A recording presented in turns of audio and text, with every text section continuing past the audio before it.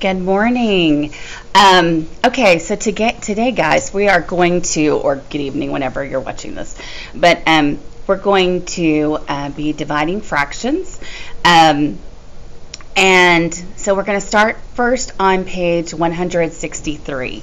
So I'm going to turn the camera, and so you can see. There we go. I'm going to get better at this. All right. Here we go. It's lesson 6 on page 163 in your book. So it says 3 students are painting an equal part of an art mural. The art mural is half painted. What part of the whole mural has each student painted? So the first thing they want us to do is look at just the painted portion. And so it says that there were 3 students, so we're going to need to divide the painted part into 3 equal parts. Okay, so I'm going to first start with, where it's completed, okay? And then I'm just going to kind of eyeball it and look at where could I make 3 parts that are relatively equal. I think I'm going to divide it. That might be an easy place to divide it. And this might be another place to divide it. So I don't know if you can see those. I hate to mark over their beautiful flowers, but there's roughly 3 parts.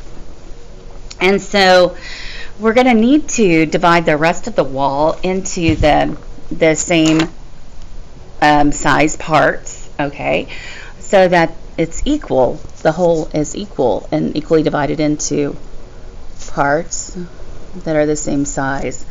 Okay, so we've got 1, 2, 3 parts here. We've got 1, 2, 3 parts there. It says place an X over each of the painted, each part of the painted area. Okay, I'm going to use something maybe that you can see a little bit better. I don't know if you can see that. There's 1, there's 2, and there's 3. This represents the part each student has painted. And then it says divide the unpainted part into the same number of parts. Well, we've already done that because clearly I didn't follow the steps right there, but that's okay. It says what fraction of the whole mural has each student painted? So if one student painted 1 part here, that's 1 out of how many total parts? 1, 2, 3, 4, 5, 6. So that's 1/6. So we can analyze this and go, okay, well, this is clearly half of the whole wall. And so half divided by 3 equals 1/6. It's also true that 1/2 times 1/3 is 1/6. That's pretty cool, isn't it? I'm gonna say that again. If you had 1/2, half of the wall, divided by 3 parts, 3 girls, each girl or each person, did they say girls? They said students, sorry. Each student would paint 1/6 of the entire wall. Okay. So it says compare and contrast the division problem and the multiplication problem. So on the multiplication part, it said 1/2 times 1/3 equals 1/6. Well, what I was able to see is that you get the same answer for both of those, don't you? And so in the division problem, you're dividing 1/2 by 3. In the multiplication problem, you're multiplying 1/2 by the reciprocal of 3, by 1/3. So we could say, and you might word yours differently from mine.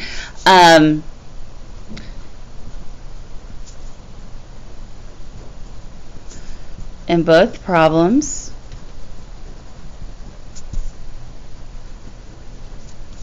the answer is 1/6. So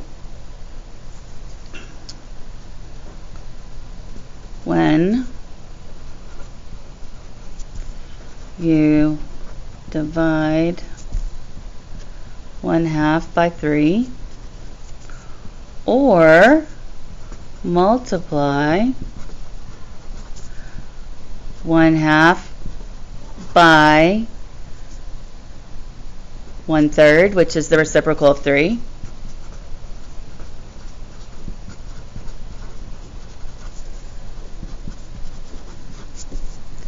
You get 1/6. Okay? I love that. Love, love, love it. Okay, going to the next side on page 164. Remember, at any point, if you need to pause the video, you need to go back and rewatch it. That's the beauty of having the video. Okay? The key concept, you divide by a fraction. Guess what, guys? When you're dividing by a fraction, you're multiplying by its reciprocal. Okay? That sums it all up. And that's right there.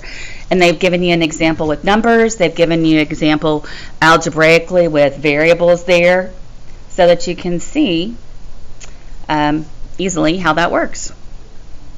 Love it. Okay, right here it says find 1/2 divided by 3. So they took this first model, and they have one whole, and they divided it into 2 equal parts so that they could show what 1/2 looks like. Okay, that's this part right here. And then it says divide the whole into thirds. So they want you to go back and divide the whole thing into thirds. Okay, can you see that better? And we want to know how many thirds are in 1/2. Okay? And if you go back and look, there is 1/3 here, and there's 1/2 of a third. So 1 1/2 is your answer. Now, I have a feeling you guys are gonna, I don't know, some of you might prefer the model, some of you might prefer the equation algorithm method, and so that's what this one's showing. You have 1/2 divided by, I have to write it, 1/2 divided by 1/3, and remember we're going to multiply by the reciprocal, so that first fraction is going to stay the same, and we're going to multiply by the reciprocal of 1/3, which would be 3/1, which is 3, but in this case we're multiplying by a fraction, so we need it to be in a fractional form. So 1 times 3 is 3, 2 times 1 is 2, and our answer is 1 1/2. Remember that 3/2 looks like this. Divide 2 into 3 goes 1 time, which is 2. You have 1 left over. That 1 is going to be your whole number. This remainder is going to be your numerator. And the 2 is the divisor. Okay? Looking right here. 1/4 times the reciprocal times 8/3. Okay? 1 times 8 would be 8, and 4 times 3 is 12, and then we can simplify that. 8 and 12 are both divisible by 4. 8 divided by 4 gives you 2, and 12 divided by 4 gives you 3. So your answer for that one is 2/3. B, you have 2/3 times the reciprocal, which would be 8/3. 2 times 8 is 16. 3 times 3 is 9. How many times does 9 go into 16? Once. 16 minus 9 is going to be 7. And our answer is 1 7/9. Okay? I'm going to skip C. I ran out of room, and I'm running out of time.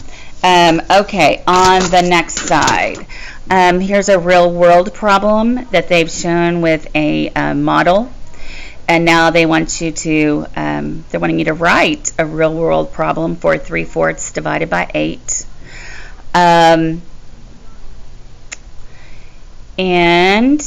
Or divided by 1/8, I'm sorry. Then, okay, I'm just going to move on to this one down at the bottom where it says divide a fraction by a whole number. So the same thing is true for these. It says 5 divided by 10. You're going to multiply by the reciprocal. What's the reciprocal of a whole number? If it's 10, it's going to be 1/10. If it's 13, it's going to be 1/13. And then you're going to do it the same way. What they're showing you here, I love, and I've kind of been putting off showing this to you, but I love that they're showing it to you here, is that you can simplify your problem before you multiply. Some people say cross cancellation. You'll probably hear me say simplify before you multiply, and you look to see if your factors have any greatest common, if there are any greatest common factors between the numbers. So looking at this one, I'm going to show you how I would write it. You look at the numbers that are diagonally across from each other. 7 and 1 are not divisible by anything other than 1, so it's not going to benefit you to divide by 1 because you would get the same thing that you already have. 5 and 10 are both divisible by 5. So watch this. You can go 5 divided by 5 is 1. 10 divided by 5 is 2. And then I always circle my numbers. 1 times 1 is 1. 7 times 2 is 14. What this does is makes your life a lot easier, okay, if you understand this, because it makes your numbers smaller. You don't have to do as much simplifying after you've multiplied. In most instances, it will take care of that, and you might not have to. Sometimes if you don't choose the right factor, if you don't choose their greatest common factor, then you will still have to simplify at the end. Okay, let's look at this one. 8/9. Remember, we're going to do 8/9, and we're going to multiply by the reciprocal. So the reciprocal of 4 is going to be 1/4. Now look, 4 and 8. I know that 4 and 8 are both divisible by 4. So 4, and I'm going to put divided by 4 is 1. 8 divided by 4 is 2. Okay? 9 and 1, we can't do anything. 2 times 1 is 2. 9 times 1 is 9. And that's your answer in simplest form. Okay? Otherwise, you would have had 8 over 36, and then you would have had to simplify that. 4/5 divided by 8 would be 4/5 times the reciprocal, which is 1/8. And same thing, we've got 8 and 4 again. 4 divided by 4 is 1. 8 divided by 4 is 2. 1 and 5 would stay the same. 1 times 1 is 1. 5 times 2 is 10. Okay? 12/13 divided by 4 would be 12/13 times the reciprocal, which is 1/4. Okay? 4 divided by 4 is 1. 12 divided by 4 is 3. Multiply across, and we get 3/13. Okay? I'm going to put the assignment in the module, so look for those numbers that I want you to do in the module, and I will see you in class.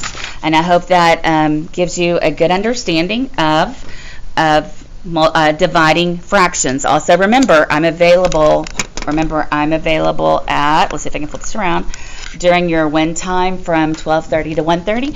I'm also available. You can send me questions in Canvas, and I can help you any way I can. So have an awesome day, and I'll see you later.